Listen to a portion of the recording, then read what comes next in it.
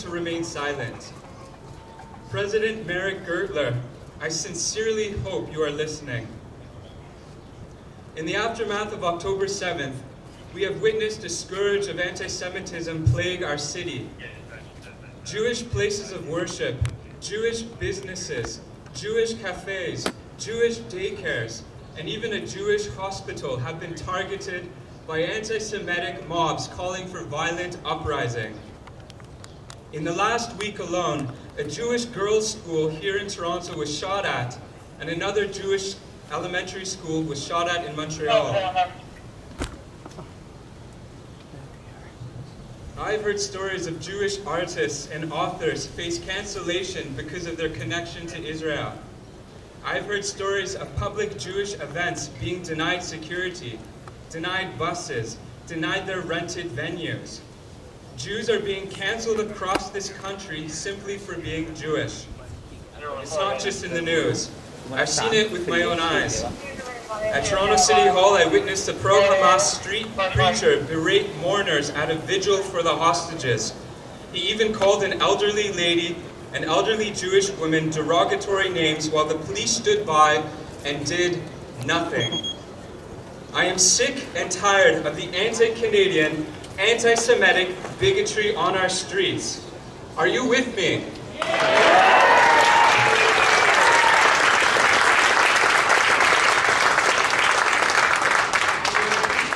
I have been personally assaulted, punched in the back for holding an Israeli flag while walking near Bloor and Yonge. I have received death threats on the subway, twice. I have had to comfort my crying children late at night because they could not sleep on account of the frightening shouts of protesters calling for intifada on our street. I have lost too much sleep over the vile and shameful Jew hatred on the streets of Toronto. And here's what I want you to know. I'm not even Jewish. I'm a Christian Zionist.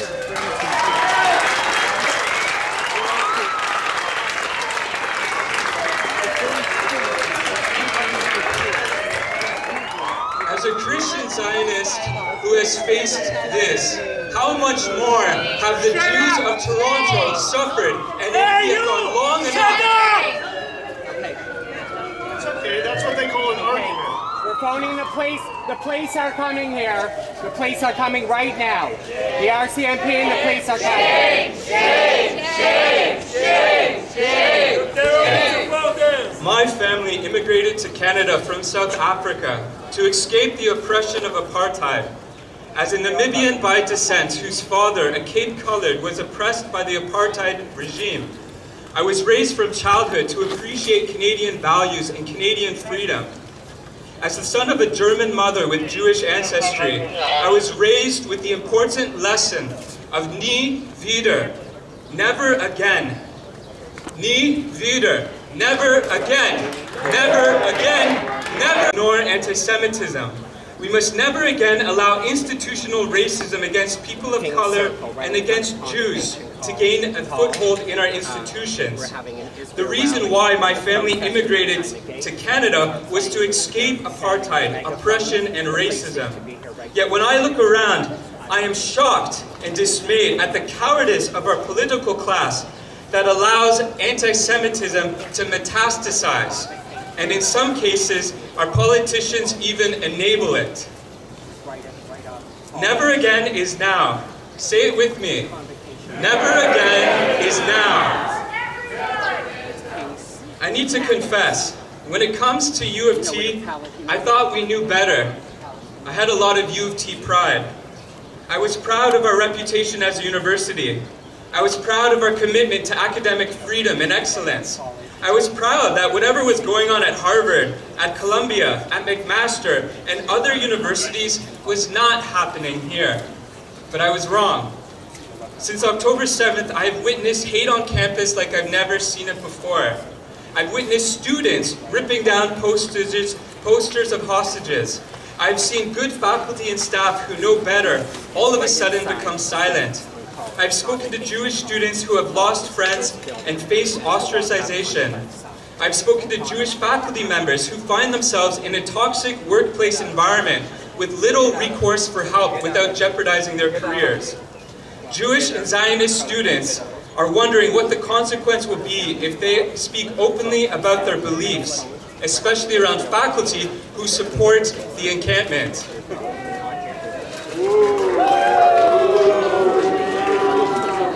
If the anti-Semitism on campus was directed at any other visible minority group, there would be zero toleration. If there was an anti-black movement on campus, the university would respond with the full force of the law.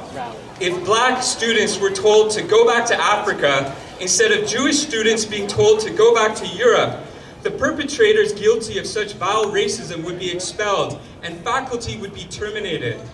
The police would respond instantaneously if there was harassment of any minority group. But for some reason, hatred toward Jews at U of T gets a pass. Are you listening, Merrick Gertler? University of Toronto students say no to anti-Semitism. U of T students say no to the glorification of Hamas, a terrorist organization. U of T students say no to calls for intifada and violent anarchy on our campus. U of T students say not in our name to the hate fest encampment guarded by masked insurgents, many of whom are not even students. U of T students say no to foreign interference, stoking the flames of Jew hatred and division on campus. U of T students will not be idle bystanders while our diverse and inclusive campus culture succumbs to systemic and institutional anti-Semitism. The truth is that Zionism belongs at U of T. Jewish and Israeli professors belong at U of T. Academic ties to Israeli universities belongs at U of T.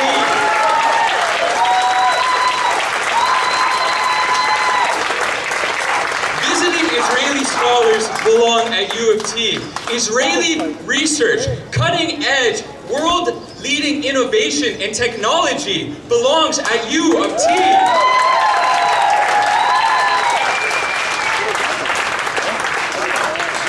The State of Israel is a beacon of hope for human rights in the Middle East. And that is why Israel is the best friend and ally Canadians could ever have. Democracy, minority rights, women's rights, LGBT rights, and free speech rights. And yes, Arab rights are only found in Israel as a result of Zionist philosophy. To quote the Right Honourable Prime Minister Justin Trudeau, in a country like Canada, it should be, and it must be, safe to declare oneself a Zionist, Jewish or not. Zionism is not a dirty word or something anyone should be targeted for agreeing with. It is the belief, at its simplest, that Jewish peoples, like all peoples, have a right to determine their own future. My friends, Jewish students, Zionist students, and their allies belong at U of T. We belong here, and we will not give in or surrender. That is why I am calling on Merrick Gertler to take stronger action against the encampment. The encampment is not a peaceful protest. It is an unauthorized, unlawful, trespassing occupation. The encampment has become a no-go zone with ideological tests for entry. The minority of Jews who support it are used as tokens and human shields to cover up the extremism inside there, and everyone knows it. It's the elephant in the room. The encampment is postered with Hamas propaganda inciting violence. The encampment is designed. It is intentionally designed to be psychologically intimidating and secretive. There have been assaults. There has been an arrest. The violations of the Student Code of Conduct are too numerous to track.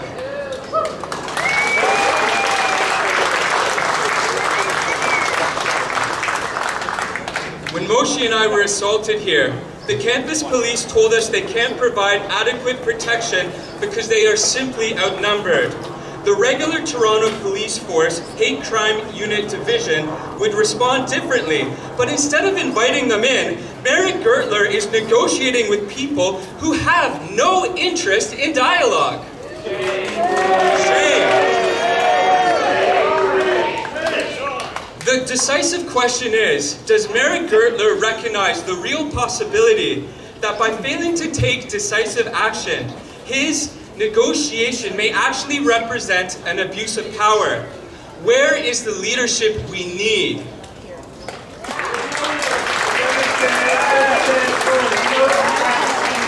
Now that the university's injunction request will only be heard beginning on June 19th, graduating students can kiss goodbye their peaceful convocation. Graduating students can say goodbye to walking the lawn, say goodbye to the U of T tradition, because some students are too selfish to elevate their cause above everyone else's rights and freedoms.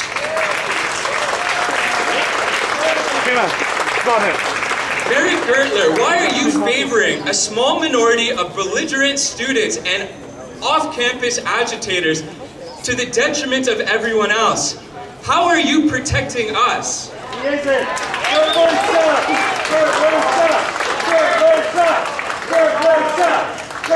Of students and non-students invades campus, sets up an encampment on its quadrangle, creates a nuisance that interferes with the business of education, and even bars other students and professors from entering. These protesters are interfering with the property and free speech rights of the university. This encampment is no longer engaging in free speech. It does not even deserve the name.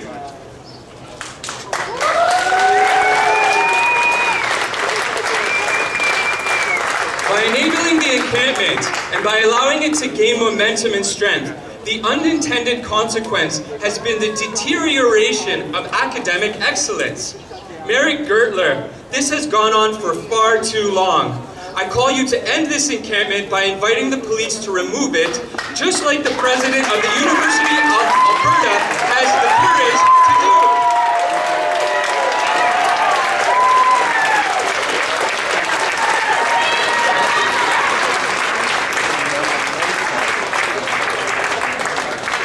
Moreover, for every request that the University of Toronto grants to the encampment students, for every request that the University of Toronto grants to the encampment representation, Zionist students will follow suit with our own list of demands.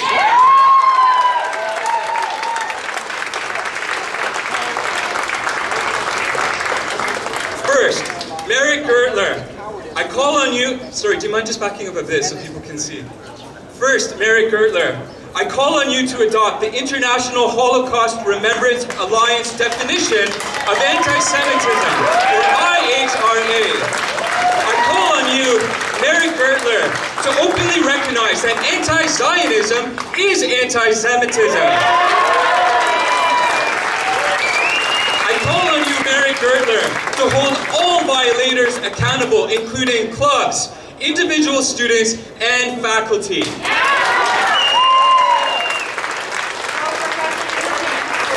By the way, there's one of the guys who assaulted me is back there, so I call on the Toronto police to have extra protection. Second, Merrick Gertler, I call on you to disclose all funding received by the University of Qatar, universities in Qatar, universities in Turkey, universities in Iran, and other such countries which provide material support to Canadian designated terrorist entities such as Hamas and the IRGC. We want freedom for all Iranians, freedom for all Iranian students on campus. Iranian students deserve the freedom in Canada without the IRGC looking down their shoulder. As an aside, there was an IRGC table on May 4th, and even the police, when they drove us home, we heard them say, those are suspected IRGC people. They didn't say that to us, they said that amongst themselves. Mary Gertler, are you okay with the IRGC operating at U of T? Really? Shame. Third, Mary Gertler, I call on you to sever academic ties with countries that harbor Hamas and other terrorist organizations.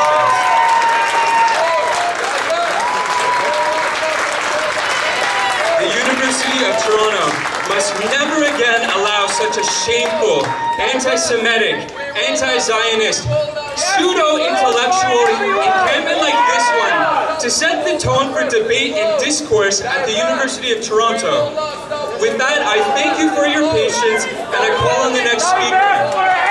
Hamas, get off our campus! Get off our campus, Hamas!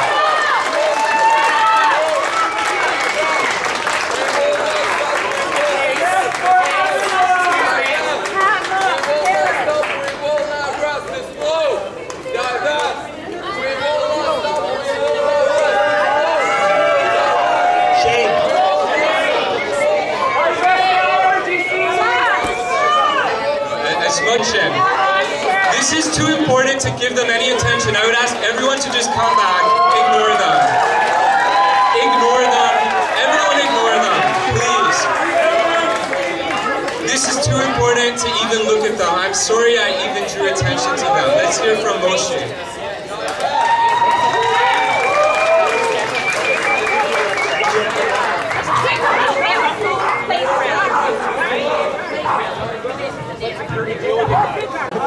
Means a lot. I didn't expect so many people to show up today. It's beautiful. It's a blessing. It is a blessing, truly. So a little bit about me. My name is Moshe Zelek. I'm a Ukrainian-born Jew, and I'm a refugee who came to Canada 2 years ago. I am a Jew. I'm a Zionist, and I'm proud about it. I came to Canada because of the Russian-Ukrainian war. I could never imagine in my life that I would become a refugee, and I still cannot comprehend it. I absolutely love this country. It's a beautiful country with amazing, polite, and good-hearted people. At first, I was surprised because you guys always say please and thank you. And obviously people in Ukraine say the same thing, but you guys just extra nice. And this is a true Canadian value. Canada is a free country. We have freedom of press, we have freedom of speech here, we have freedom of religion, thank God, and it's beautiful. This is a Canadian value.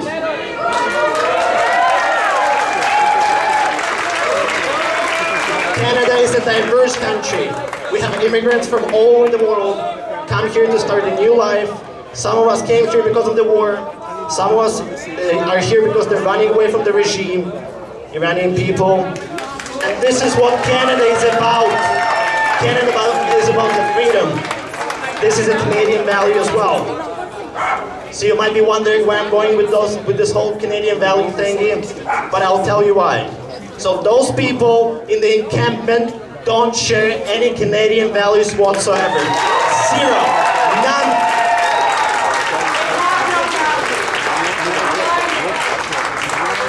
Can you guys come here? They don't deserve any attention whatsoever. No attention whatsoever. Someone come here, please. Those people are anti-democracy. Those people anti-Canada. Those people hate this country. So I'm asking myself this question, why are they even here? Why? What are they doing here? Those people don't believe in the freedom of speech. They don't believe in freedom of press. And those people are anti-Semites. Me and Joshua have experienced it a month ago. Me and Joshua were walking here, making circles around the encampment. I was carrying my Israeli flag, proudly, loud and proud. Those people surrounded us. Those people assaulted us. Those people called names. They said that I have to go to Poland. They said that I'm a baby killer. They said that I don't belong here. Is this Canadian value? I don't think so. Someone who supports terrorist organizations like Hamas, Al-Qaeda, ISIS, Hezbollah shouldn't speak on behalf of all UFT students. It's a shame. They're the minority. They're the minority. Look how many tents are in there. Hundreds of tents. There are 40 people in their maximum. They're empty. Completely empty. Those people are paid to do this thing. Those people are paid to do this. Someone who supports Iranian regime, Iranian terrorism, cannot speak on behalf of the students. Someone who supports the Russian terrorism. Iran supplies weapons to Russia to kill Ukrainians. So we have to look at Ukraine. We have to look at the genocide which is going on in Ukraine. Yeah, this is the real shame right now. People who support Yemen, who support those terrorists, they cannot be on campus. They cannot be even heard. Those are not Canadian values. Thank you so much, guys.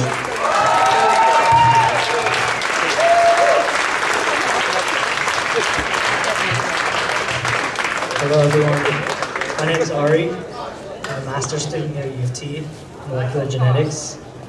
And my message today is, I think there are a lot of ways that the Jewish community can respond to what has unfolded across the past year, and what is unfolding here now on campus. And I'll tell you my initial reactions. On October 7th, Saturday morning, my sister and her husband living in Israel WhatsApp us telling us there's been a major terrorist attack, but the details weren't quite known. Once those details got out, the pictures, the videos, the celebrations in the Middle East, there were global celebrations, including right here in Toronto. My initial reaction was absolute hatred. I wanted instant revenge on those celebrating indiscriminate murder, medieval-style massacre, mass rape. But over time, I realized that it would damage my soul, nefesh Yehudi, to be vengeful, hateful, and bitter. Bitterness produces moral decay, which produces violence, the violence that caused this war in October. And that hatred is right here on campus, with encampment agitators patrolling the streets, looking for Jews to punish for a conflict in a place where they've never even been close to. It is sad to see institutions and with high prestige, politicians and governments caving into the demands of those with that bitterness. While it was disappointing that many universities have not provided support for Jewish students, especially those that are directly affected by the war, it's primarily not the duty of a university to provide political or moral support. However, it's absolutely the duty of a university to ensure the safety of its students on campus. That currently is not being upheld. One of the organizers here was assaulted, 2 of them on campus, by agitators claiming to support peace. David HaMelech, our king, he noticed something over 3,000 years ago when he wrote his prayer book, Tehillim, the Psalms. David fought battle and battle in ancient Israeli soil, and noticed there's a certain type of hatred, a certain type of malevolent bitterness towards our people. Tehillim Bet, he says, Lama ragshu goyim, why do the nations rage? Why were there no encampments for the Muslim Uyghur?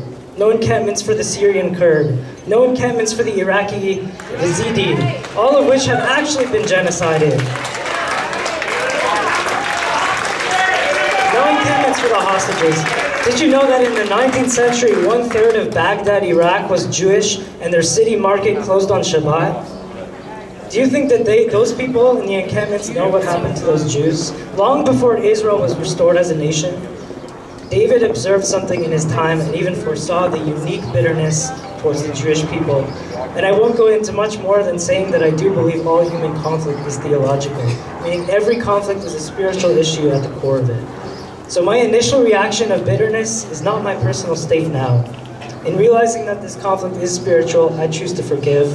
I urge the Jewish community and student body here at UFT to be bold, to stand for truth, have courage, and also to love, to forgive those that don't deserve forgiveness, to preserve love in the Nefesh Yehudi, not in some shallow pacifist way, but in understanding that it's better not for them, but for our own souls to carry ourselves in this way. Thank you.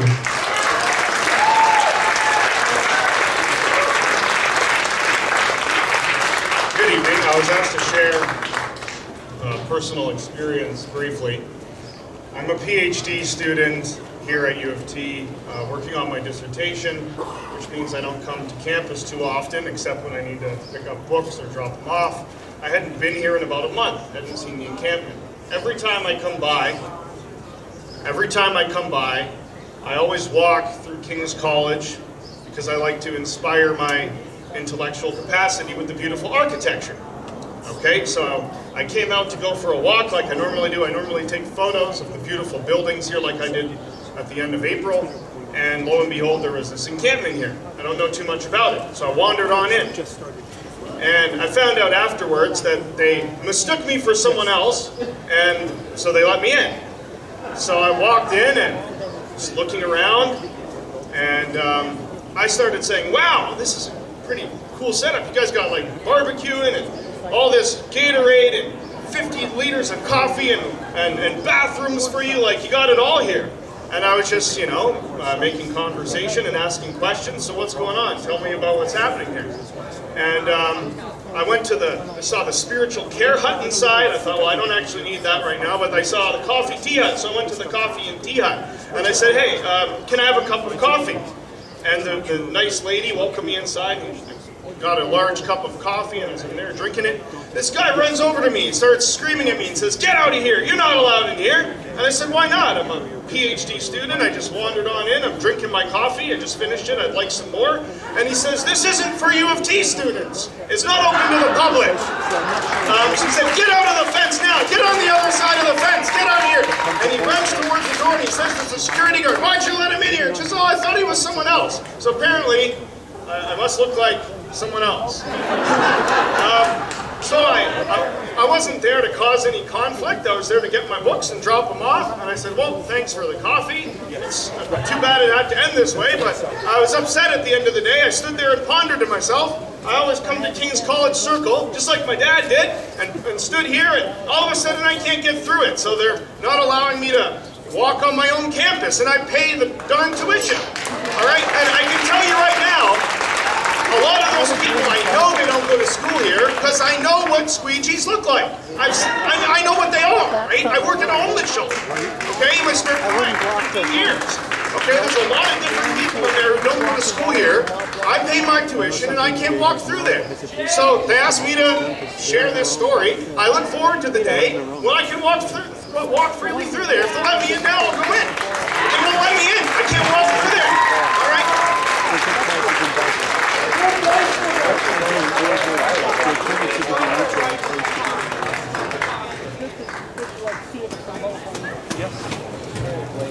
Wow, thank you so much to everyone for coming out here tonight. This is amazing. Big thank you to Joshua and Moshe Zelig for putting this together. It's a very brave thing to do this, to show Jewish pride and allyship here at University of Toronto in 2024, unfortunately.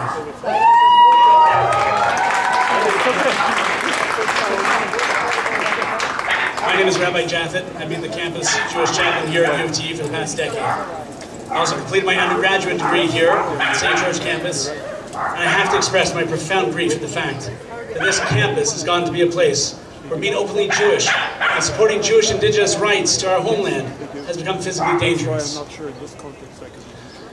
a little bit nervous right now, I'll be honest. I just got some news that I was told I'm not allowed to share, but I think I'm going to do it anyways.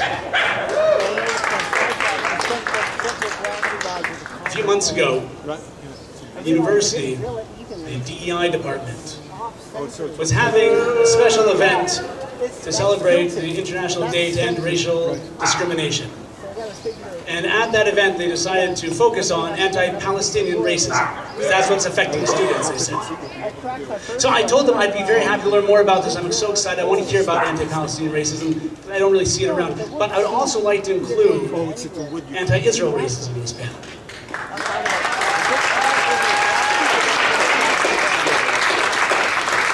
Now, one would think that department that's dedicated to diversity, equity, and inclusion would be open to including anti-Israel discrimination.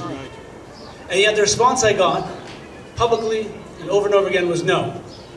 We will not be including that on our panel.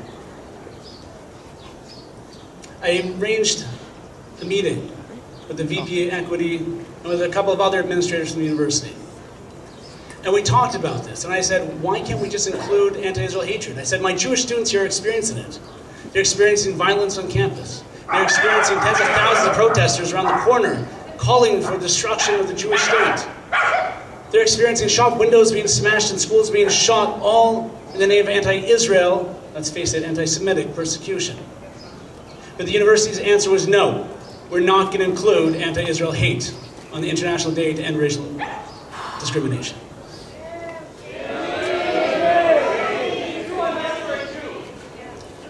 Me too, unless you're a Jew. That sums up very nicely. But I'll tell you, there's a next step here. The next step was,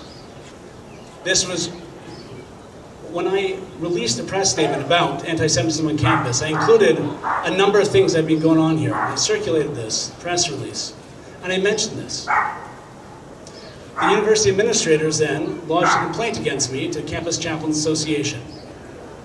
And I was told by the president of the Campus Chaplains Association I'm not allowed to talk about it. And they're going to investigate me. And today I was told that I'm a repeat offender, and they're organizing to now try to suspend me from campus.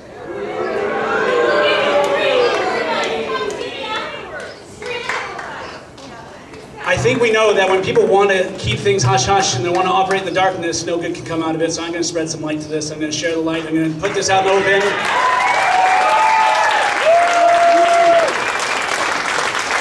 I'm going to call on my supporters here at the University of Toronto. I'm going to call on all fair-minded people to support having a rabbi on campus, to not suspend me from the Campus Chaplains Association, and to allow us to freely criticize anti-Semitism that's going on here. Now, I was asked to talk here as a rabbi, so I want to talk a little bit about the Jewish nation. For the Jewish nation, the land of Israel isn't just a piece of real estate. It's the birthplace of our people and the focus of our 3,300-year history. Dig down into any corner of the land, you'll discover multi-thousand-year-old coins, pottery, parchment scrolls, and stele engraved in Hebrew, bearing witness to the indigeneity of the Jewish people. And yet somehow the world has become brainwashed into thinking that the Jews are quote-unquote settler colonialists in the land of Israel. How absurd. Let me make this clear. Indigenous people cannot colonize their native land. Telling the nation of Israel that they don't have the right to live in the land of Israel is telling us that we have no right to live anywhere. But I've got news for you. We're not going anywhere. Today, these brave students are taking a stand, and they're saying enough is enough. Anti-Zionism is anti-Semitism, full stop. As a rabbi, I'd be remiss if I didn't tie this into this week's Parsha.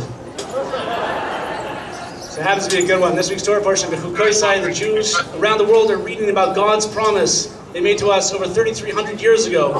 There will be times where we live in tranquility in our homeland, and there will be times where we will suffer in exile. Nonetheless, the Almighty promises us, quote, "Even when they are in the land of their enemies, I will not cast them away, nor will I ever abhor them to destroy them and break my covenant with them. For I am the Lord their God." My dear Jewish students and our precious allies, I give you a blessing that the good folks in this university will soon show the moral courage to stand up for us against this wave of violence and hatred. May we all recognize and appreciate the special love that Hashem has for us, and may we all experience the final redemption from this exile speedily in our days. Amen.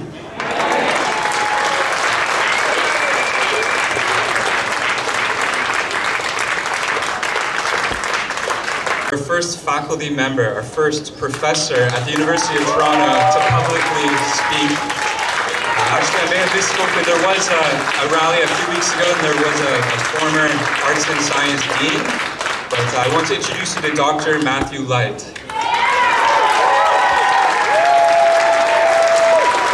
Hello, everyone, and thanks to the organizers for bringing us all here to this important event. I work right past that building in the Canadiana Gallery, which is hidden by Gerstein Library.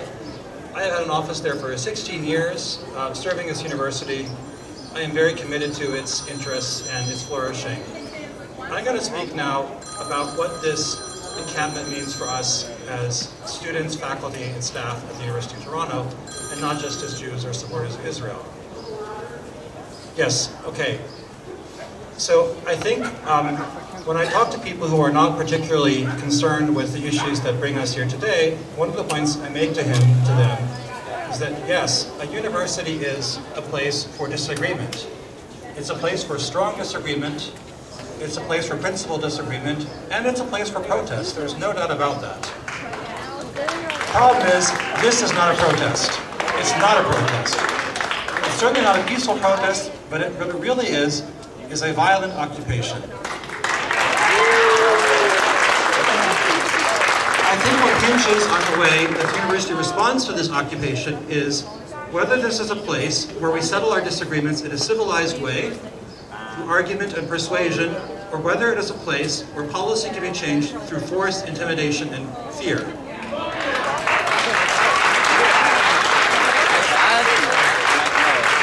I have been very disappointed by some of my colleagues who have referred to this as a peaceful protest. So let me give you an analogy that I think will make clear why it's not. If somebody holds a gun to your head when you're at the Insta-teller and says they want you to give them all of their money, and you do, that's not really a peaceful interaction. What happens here, right behind that fence, if you try and enter it without the permission of the people who are now controlling it, they will ask you a series of questions, and I have tried this, so I know, I'm speaking from experience, you must give the answers that they want, all of which have to do with the conflict between Israel and the Palestinians. It should not matter what I think about that conflict. I should not have to answer those questions. I work here, I should be able to know what I want. Nobody should have to do that. Nobody should have to say anything about what their views are to go through this campus. They should not have to say they support Israel, they should not have to say they criticize Israel. They should not have to say Prime Minister Trudeau is the greatest Prime Minister ever. They should not have to say that he's a total idiot. Right? We should be able to go where we want, to express our views without fear, and that is no longer possible. Any concession that is made to this occupation is a concession that is extracted under duress, in violation of the university's rules, in violation of the law, and we all know it, involving the intimidation and harassment of Jews and supporters of Israel on this campus. And I would like to note that not all those people are Jews, right? I am very grateful for the support of non-Jewish allies. This university does not belong to any one person, any one group, any one political affiliation. It is a place for all of us to come together as students and scholars and people who love and work at this university. It cannot be taken over like this, and I very much hope that our leadership will recognize that and will stand firm against the very unreasonable and hateful demands of the people who are now controlling our campus.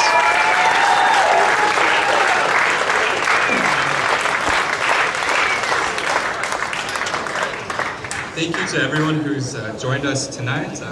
I hope that this is just the very beginning. Just on a personal note, when I was organizing this, a lot of people said, well, which group are you with? Which establishments are you with? Who represents you? Before we can help you, we need a list of credentials from other clearances. And I just wanted to say, this was success. This was a true grassroots movement, and the fact that you are here, you made it a success. Thank you so much.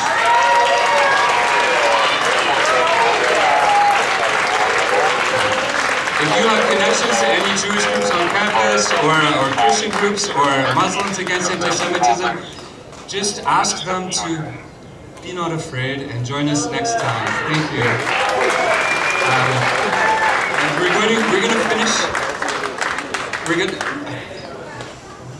we're gonna wrap up with the Israeli national anthem now. It's 7:03 and we want to respect everyone's time. So let's